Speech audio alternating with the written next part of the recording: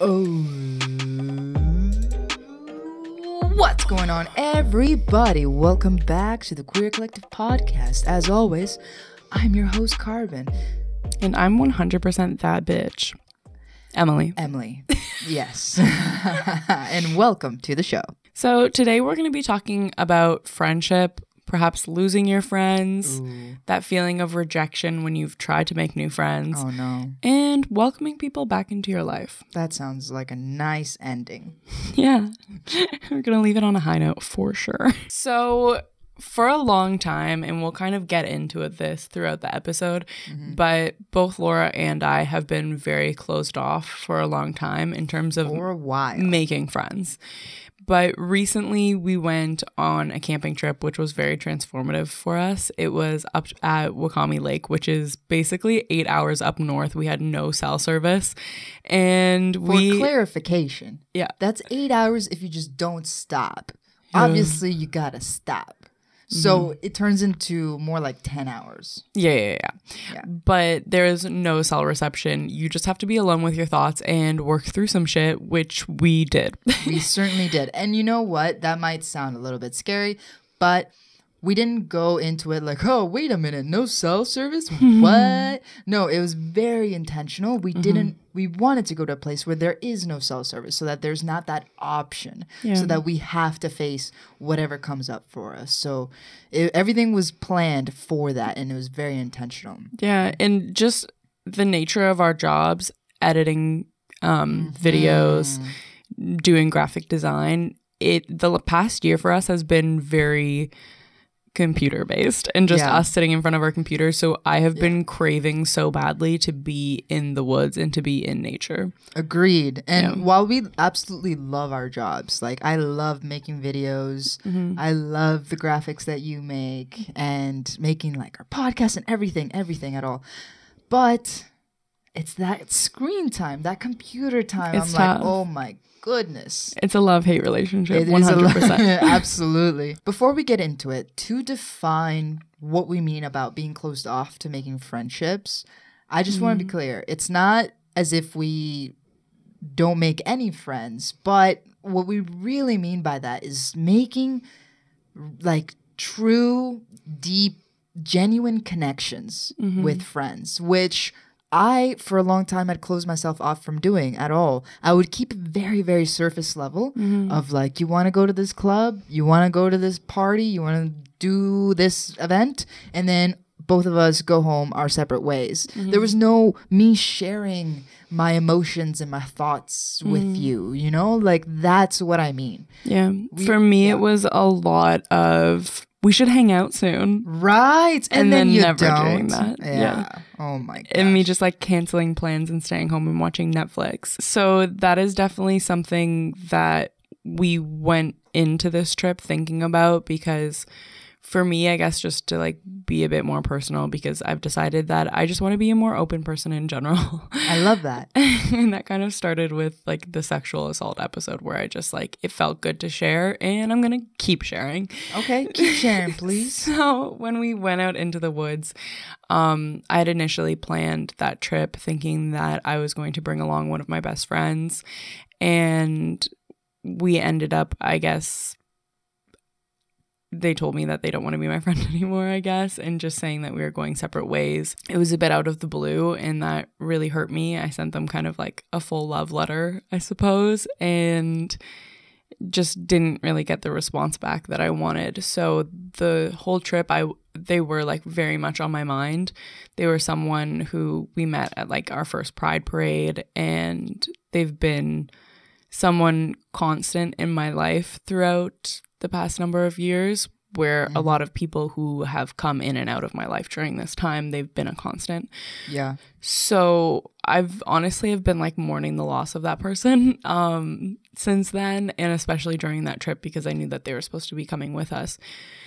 So that was tough, but we decided, Karbon and I, that despite the fact that we were with two other people, that one morning we were going to wake up and go on a hike, just the two of us. Yeah.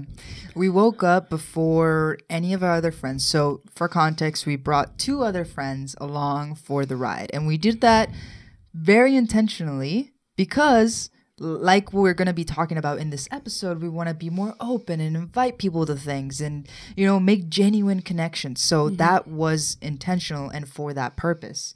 Now, and also I'm like scared of bears and safety in numbers. Okay, yeah, no, yeah, for sure. Okay, yeah, there's that part, and me too. Yeah. But aside from the bear thingy, you need someone to trip so you can run away.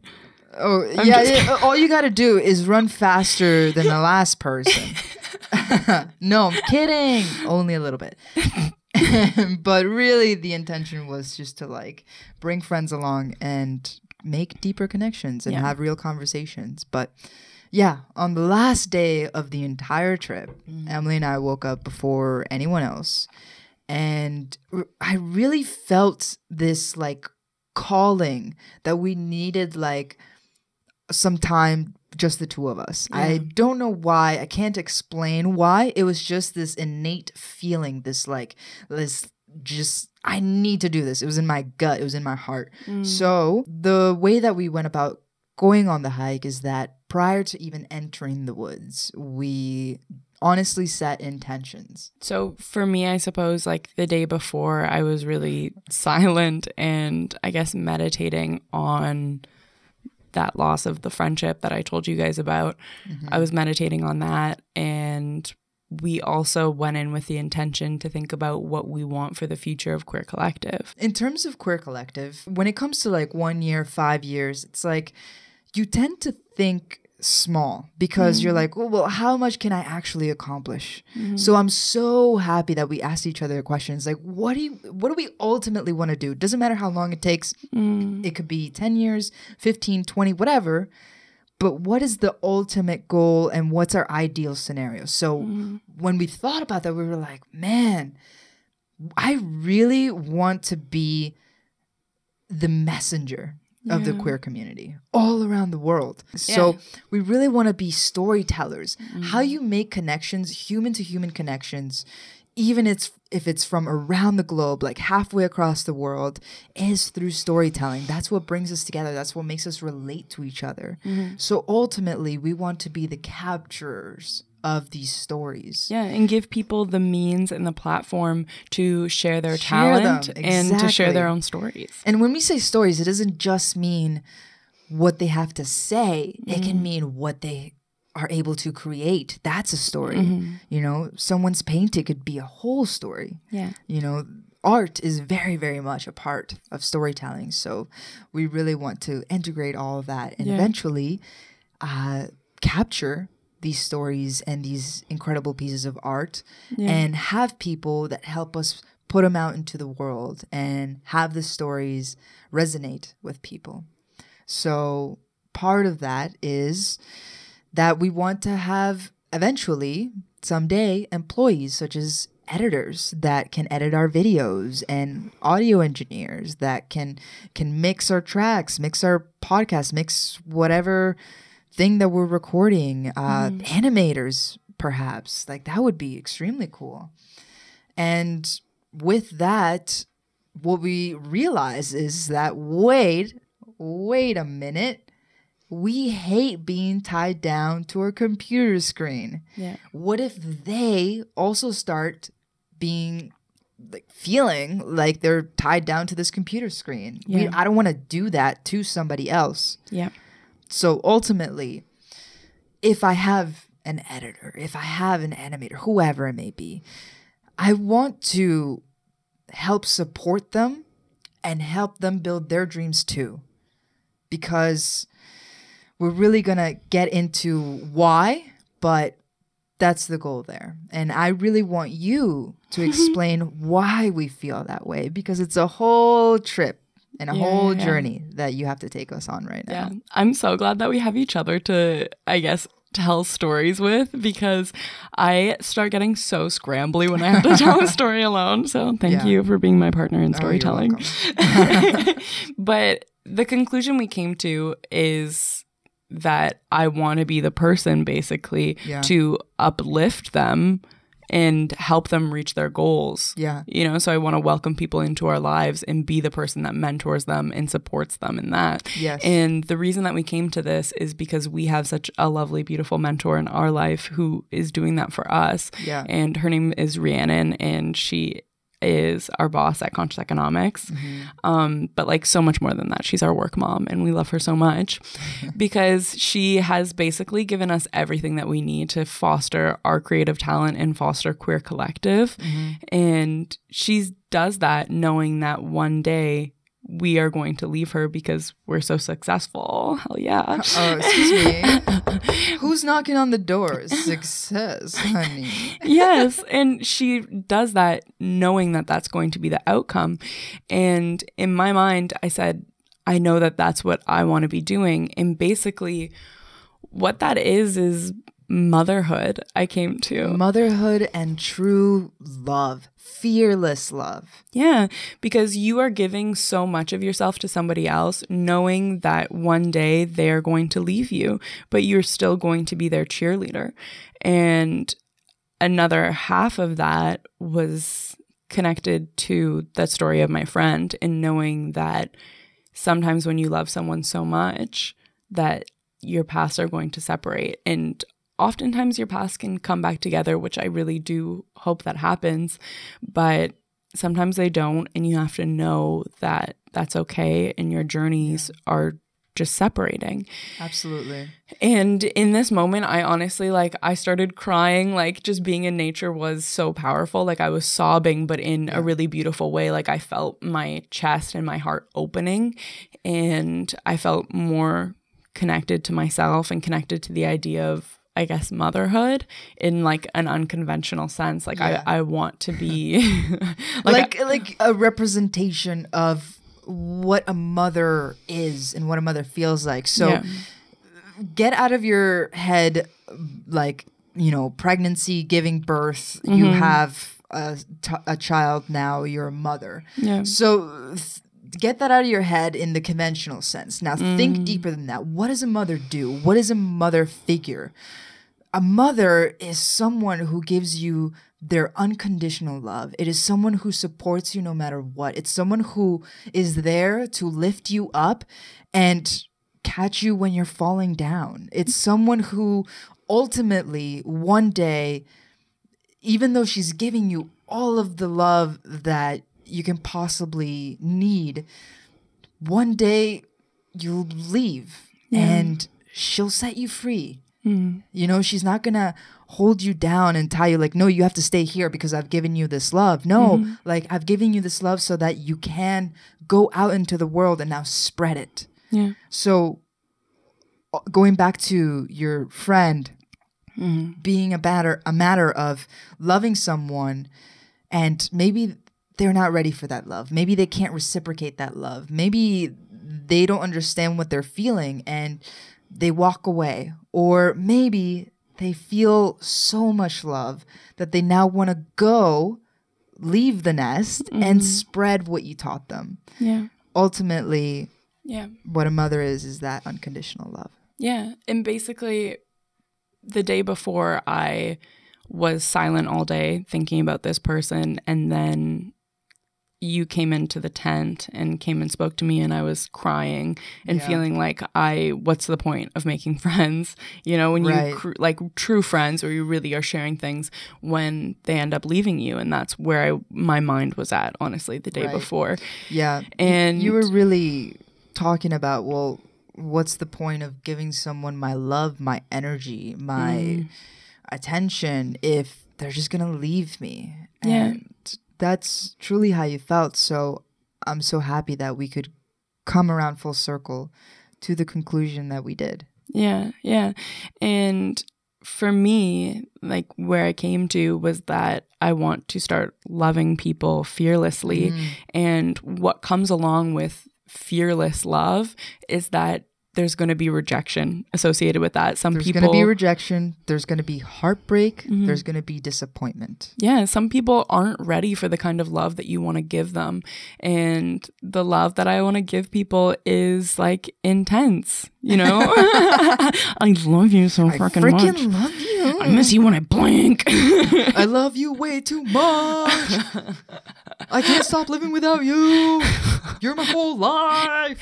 Okay, not like that, but not quite that intense. But just below it. The people that I welcome into my life, I want them to know that I love them, and I want to make them feel so completely welcome here, like at Queer Collective, in my life, and everywhere. I want people to know that like they're loved and they're welcomed, and some people just are not going to be ready for that, and I have to acknowledge that. Yeah. But you never know. One day they might be ready and they could come back. Exactly. And another piece of that is we've watched our boss, Rhiannon, who has the most open heart of anyone that I have ever met. Yeah. And it is so beautiful, but we have watched her get burned so many times. Get burned, get disappointed, get betrayed. And it could have been so easy for her to just say, I'm giving up. I'm not going to open my heart to anyone else. I'm going to close off and that's going to be it. It could have been so easy for her to do that. And it's easy for anyone to do that. What was difficult and so beautiful was that every single time something like that happened, she came back and she said, I'm going to continue to love fearlessly. Yeah. I'm going to continue to open my heart to everybody because I can't stop. That is innately me. Yeah. And if she hadn't done that, we would have never met her. And if we hadn't met her, like I can't imagine not having met her because she's such a significant part of our lives now and has taught us so much just through example, the way that she leads her life. Yeah. And before I didn't understand it, but she is able to create, honestly, magic. Yeah. And it does come with her ability to love people fearlessly, but her ability to, I guess, like accept heartbreak, but to use heartbreak as a means to dig deeper and to love people from even like a deeper place as well. Yeah. And to like continue on doing that, because if you aren't willing to open up to people, then you're going to miss so much. Yeah, absolutely. You're going to miss so much. So many beautiful relationships that can be formed wouldn't be formed. Yeah. And I can't imagine my life going throughout my whole life and say like I'm 80 and I'm looking back at my life and I'm reading the novel that is my story. Yeah. And thinking to myself, I wish I had been more open. Yeah. I wish that I had shared more. Or I wish I had loved more. I don't ever want to feel like that. Yeah. And to me, when we talk about motherhood, the most, I suppose, perfect, in my opinion, representation of it, and it's all around us, is Mother Nature. Yeah. And that might sound corny to you, but hear me out. Mother Nature gives abundance. It gives life. It gives oxygen. It gives clean water to drink. It gives food. And it gives us everything that we need to grow up and thrive and chase our dreams. And it never, ever expects anything in return. Now, that is the most unconditional love that you could ever ask for. Yeah. Yeah. And honestly, that was a huge piece of why I came to that, is because we were standing in the middle of the woods. Yeah. And I was looking at Mother Nature and I was touching trees and I was just like breathing the air. And I realized that not only are we in this womb that is Earth, but I also want to be that for other people. Like, I want to be what Rhiannon is to us for others. You know, I want to welcome people. I want to build them up to the point where they are going to leave me inevitably because I have helped them so much and I have pushed them and encouraged them towards their goals. And think about this. Now, before, I know we're talking about motherhood and we're talking about cultivating this and that for other people. We are learning day by day. We still have a lot of foundation to build with Queer Collective. We still have so much work to do before we can get to that ideal place where we can give everyone everything that we want to give them. Yeah. However, it starts somewhere and we're starting here. But think about this. If Rhiannon is giving us all of this unconditional love and support and helping us build our dream, knowing that one day we'll probably leave her, quote unquote leave her, I say that lightly, and pursue our own dreams. I don't see a scenario where we don't come back to collaborate or come back to work on a project together, come back for this, come back for that. I truly feel in my heart there's going to be so many opportunities in the future, whenever it is that we end up leaving, so to say. It's not truly leaving, you know? It's just spreading what she was able to give to us, to other people. I don't consider that leaving. No. And why wouldn't we come back a lot? Yeah, no, I absolutely love that.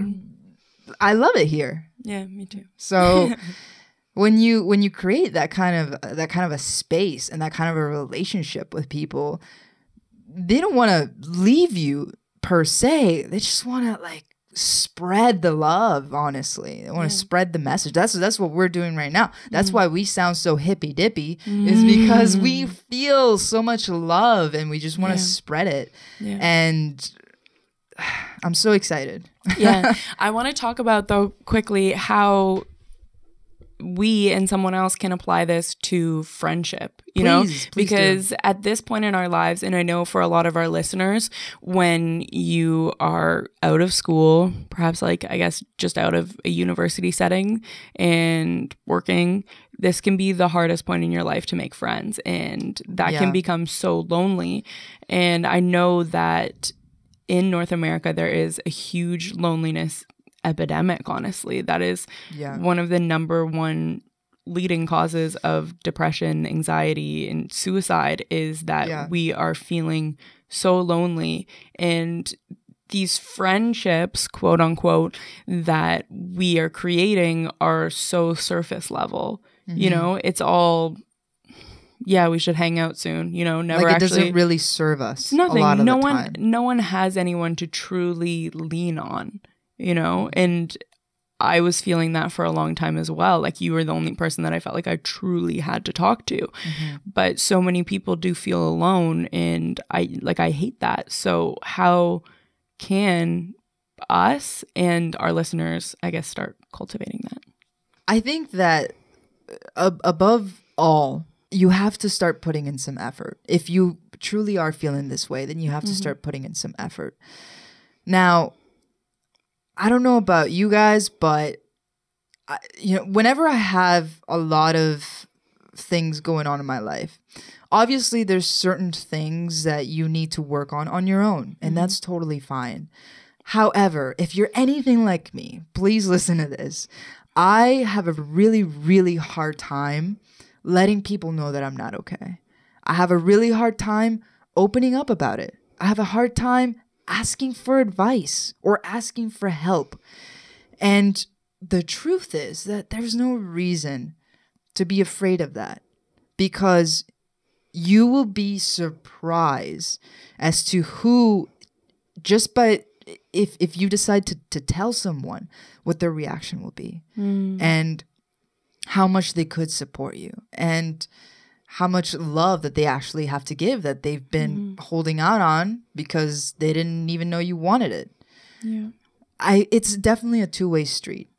And in order to cultivate relationships that are meaningful and serve you and serve them and have an abundance of love, you kind of have to lead it. You kind of have to lead those conversations. You kind of have to lead those moments in order to create that kind of a relationship. And the way that you do that is by starting to be more open and more loving. For example, if I have a friend that I'm thinking about, I'm like, I wonder what they're doing. I hope they're okay. I hope this, I hope that.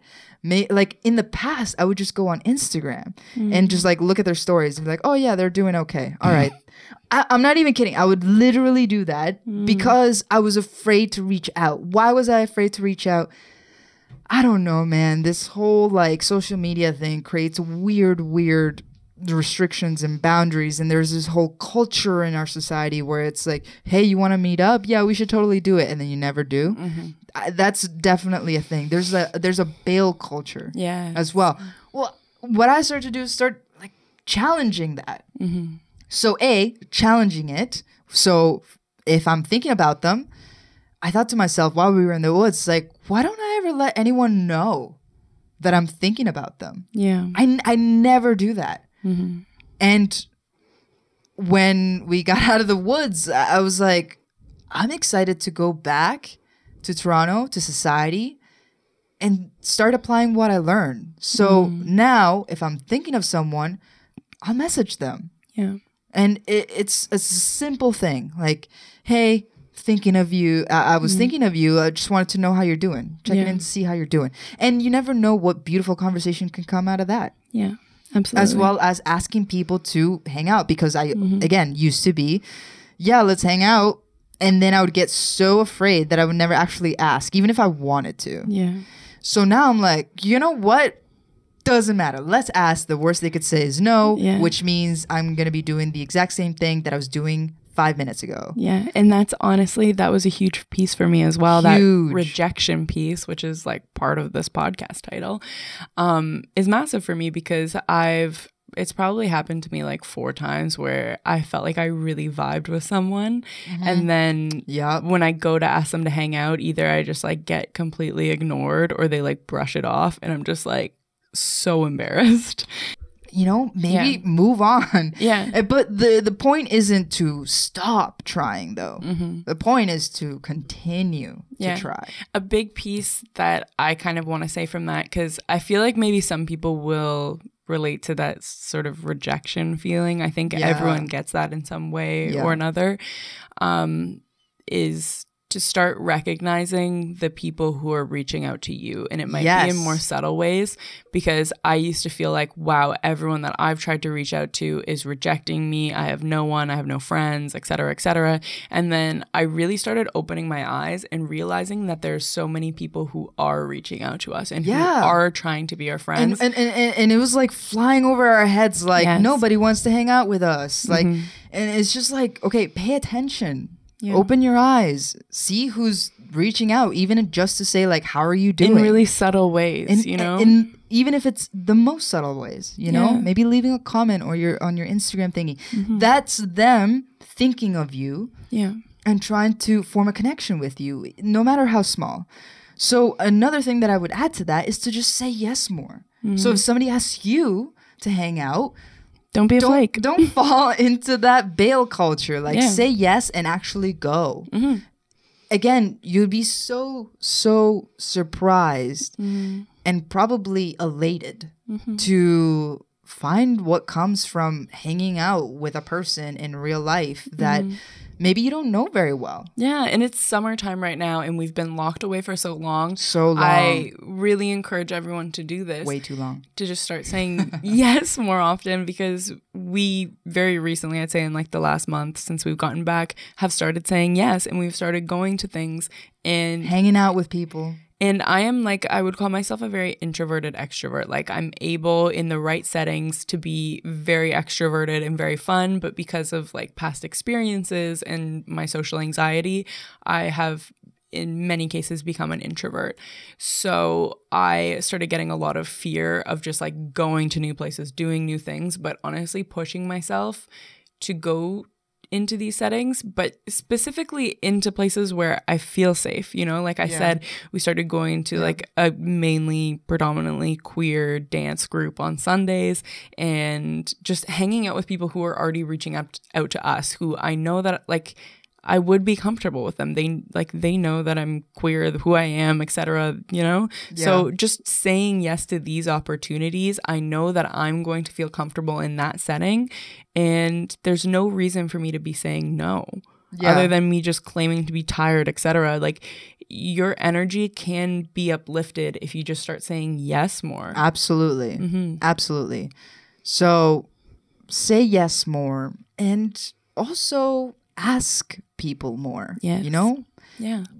But not in that flaky way, like we should hang out. Yeah, like fuck set that. a time, set a location, set a date. And follow through. Follow through. And if they say no or they bail last minute, Yeah. okay, that's fine. Mm-hmm. Maybe the next person will hang out with you. Like, definitely. Yeah. There's going to be plenty of people that are going to be so happy that you even asked them. Yeah. Human beings innately are social. You know, Yes. ever since like human history, we've needed community to survive. Absolutely. We needed to be in groups so that we can do our regular activities.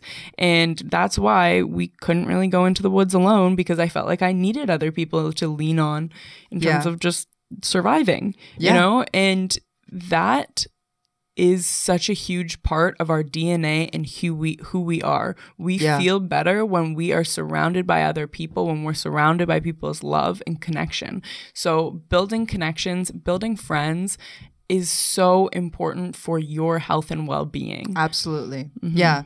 And it's crucial for survival. Mental health survival, physical survival, social survival, everything. So to say that you're not going to go out there and make friends, or you're not going to say yes, would be a disservice to yourself. So look out for you, love yourself, and by doing that, you're going to love other people, and by doing that, you're going to have a better life. Yeah. So I hope you do take our advice from this and follow us in loving people in a very fearless way. And if you want to hang out with us, reach out. Yeah. Or come join a little queer dance times. Yeah. Or come join Queer Dance Times. Yeah. Okay. With that being said, that is the end of the video. So we hope if you enjoyed this, you like, comment, and subscribe. Because we put out new videos every single week, and you do not want to miss them. With all that being said, you guys, we will see you in the next pod. Peace.